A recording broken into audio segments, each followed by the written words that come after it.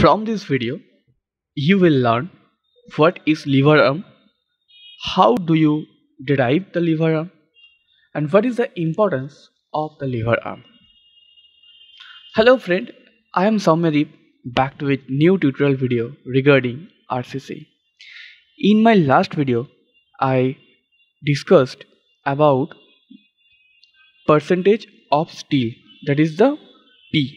Okay, so in case you missed this video, definitely in the corner you will find the I button. Go and check out. Otherwise, you go to the playlist section and you will find this last video. So without further delay, let's get started the video. So first we talk about what is the lever arm. Okay, basically this lever arm is a perpendicular distance. Now question is that perpendicular of which? So perpendicular the line of the action of force.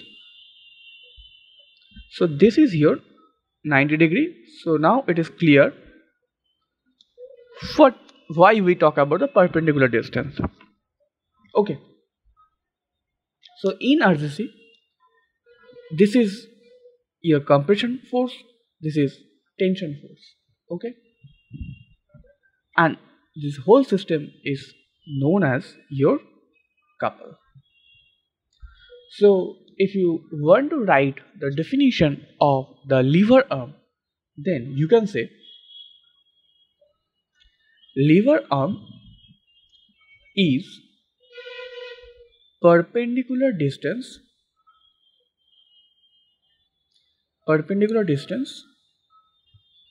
between the line of action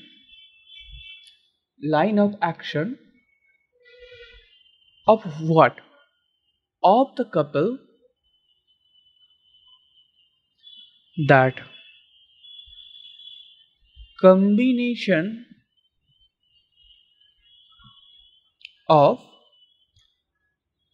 compressive and tensile force. Okay, this is the definition of the lever arm. Hope this. So in case this lever arm still not clear to you, so do comment in comment section. I will try my best for understanding this. Okay, now we talk about how do we derive this lever arm.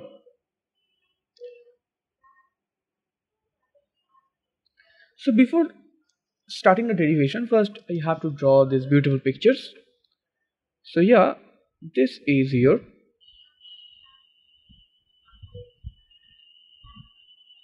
stress diagram. From here compression is acting, from here tension is acting. Okay, so what the definition says, the lever arm is the perpendicular distance between the line of action, that is the combination of the compressive and tensile force. So that means this is your compression force, this is your tensile force. That means my distance should be,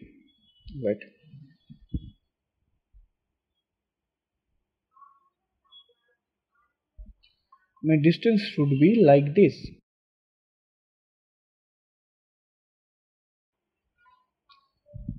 This is my distance. If I will find this distance, then the problem is solved.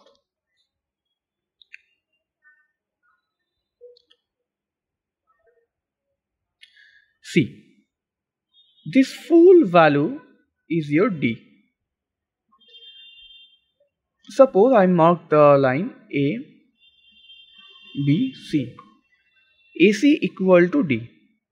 D means your effective depth, right? AB is your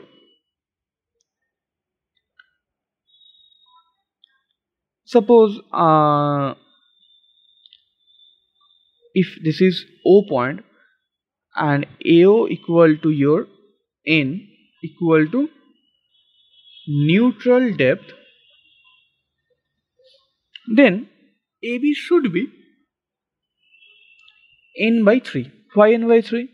If I consider the AOX triangle,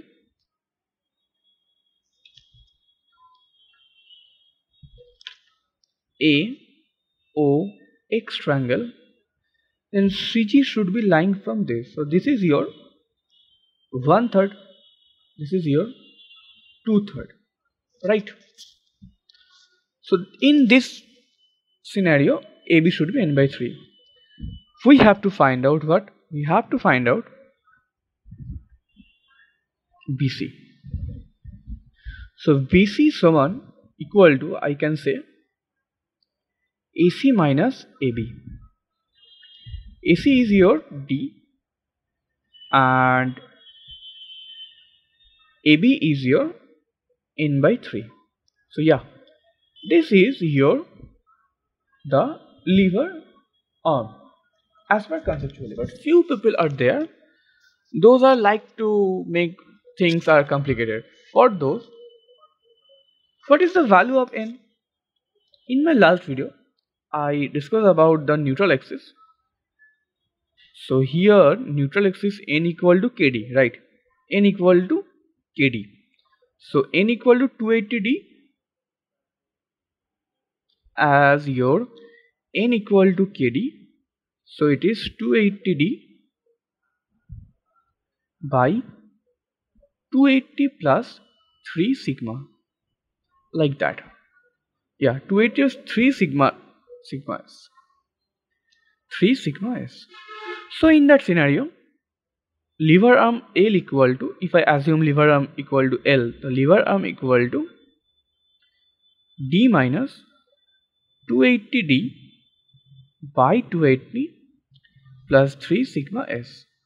And interestingly, if I am simplifying this, so 280D minus 280D plus 3D sigma s by 280 plus 3 sigma s. 280 280D cancel out and remaining is your 3 sigma s by 280 plus 3 sigma s D.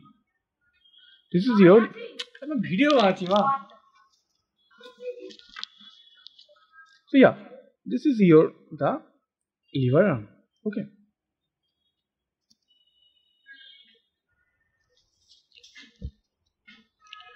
So now we talk about the importance of lever arm. Okay.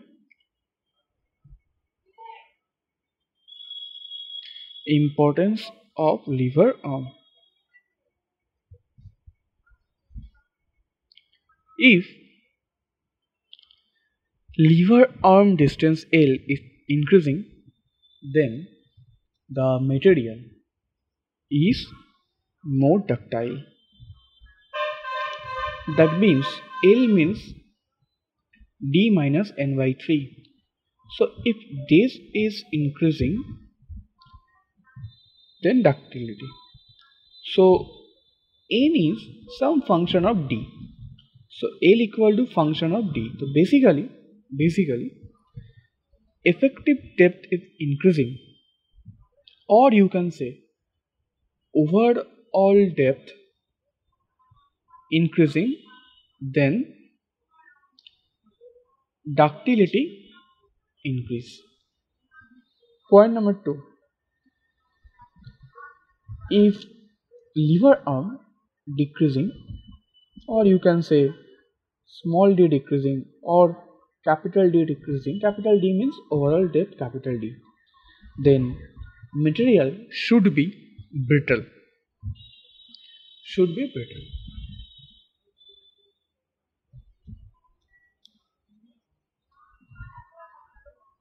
Third, if lever arm is increasing, then you should need less quantity of steel, and lever arm decreasing, then you should higher or more quantity of steel. Okay, so these are the four importance of understanding the lever arm. So yeah, this is the video. If I summarize this video, then I talk about lever arm. What do you mean by lever arm? How do you derive the value of lever arm? And what is the importance of lever arm? So these are some key takeaways from this video. So yeah, if you learn something new from my video, then definitely like the video and share with your groups, civil engineering related group, and yeah, subscribe my channel for getting such kind of beautiful content regarding civil engineering. So yeah, that's it for today. So yeah, thank you for watching this video.